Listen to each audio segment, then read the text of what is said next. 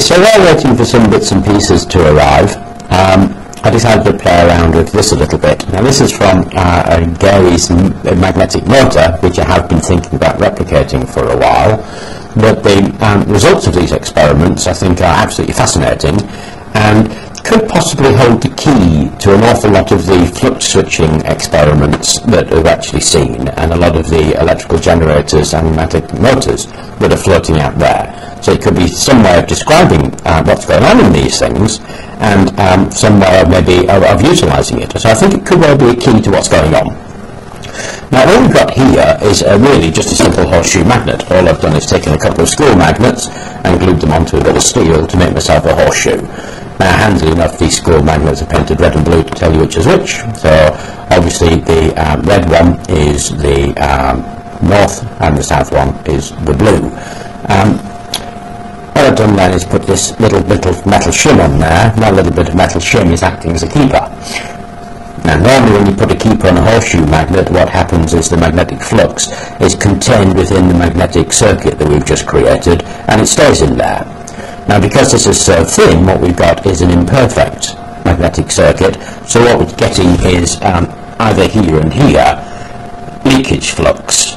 So effectively the magnetic poles are being forced out this way. I mean, they're much weaker obviously because of the circuit, but they're still being forced out this way. So what we've got here is a north pole at this end and a south pole at this end.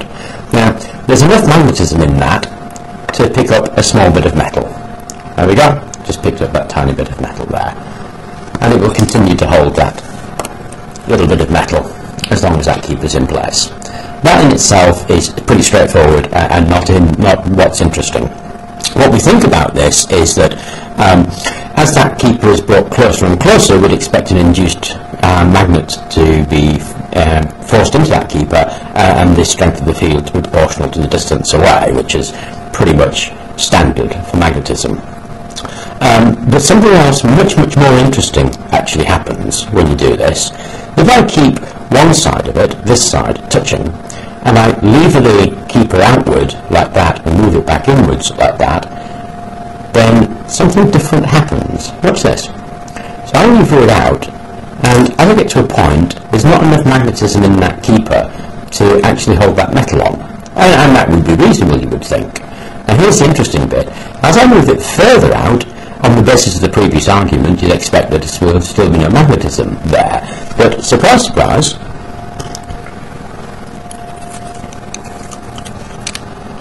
so see, if I fiddle on with this a bit, there's actually enough in there to hold that bit of metal. So what's happening? Well, that south pole that you can see is being carried through the keeper to the end there, and at the end where the metal is another south pole. Clearly there's a north pole where I'm holding it. Now that will continue until I move it closer. Look at this.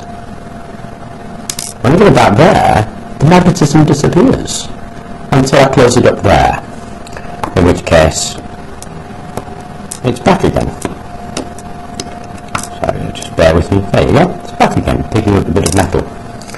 It's not a very strong field. There we go, back again, picking up that bit of metal. So what's happened there?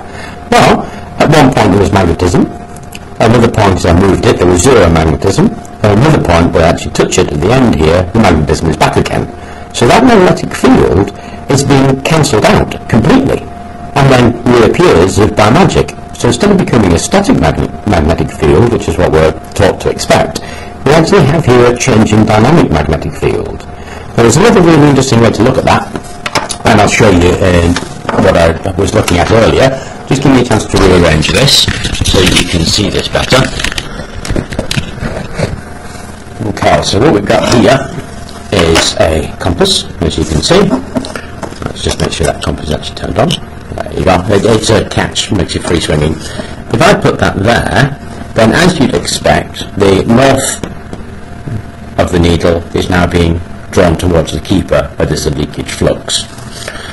If I hold that still and I pull that away, and watch what happens. See that? That field is being reversed. So reverse it again, and reverse it again. So we're having a reversal of the field. Now those are quite weak magnets, and so not immediately obvious, so what I did was run up this. It's just a bit of steel with two neos on it, and then again my little keeper arrangement there on it that I can just lever in and out.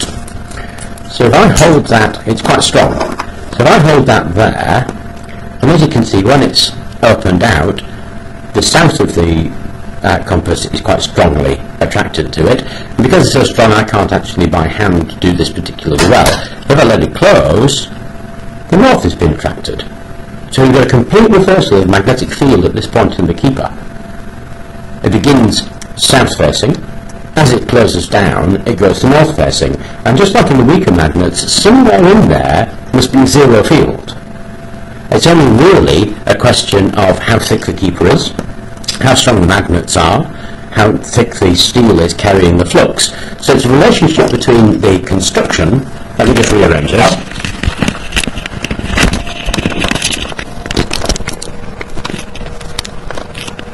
Okay, there we are.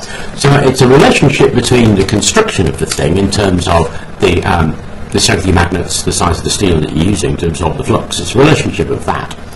It's a relationship of the size and thickness, amount of metal in the keeper arrangement here, and then it's a question of distance of the keeper from the magnets. So as that distance increases to a limit, so see, as that distance increases, then what we've got happening here is that this is inducing a magnetic pole here, and as that closes, the effect of this one is to nullify a magnetic field completely and then reverse it. Okay, so what's important about that? Well, I think, and I'm only guessing here, but I think what's happening here is that instead of having a static magnetic field from permanent magnets that we've always been taught that there is, what we've got is a changing dynamic field. Now, although these experiments are very simple and not very difficult to replicate, so by all means go for it, it's fascinating stuff, I still think they're the key to creating a working magnetic motor, this idea of turning a static field into a dynamic field. Now, until the bits that I'm waiting for arrive, I should probably continue working on this, but I thought I'd share it at this stage because, to be honest, such simple experiments giving such, to my mind, dramatic and important results is definitely worth sharing. So give it a go and see what you think. Thank you.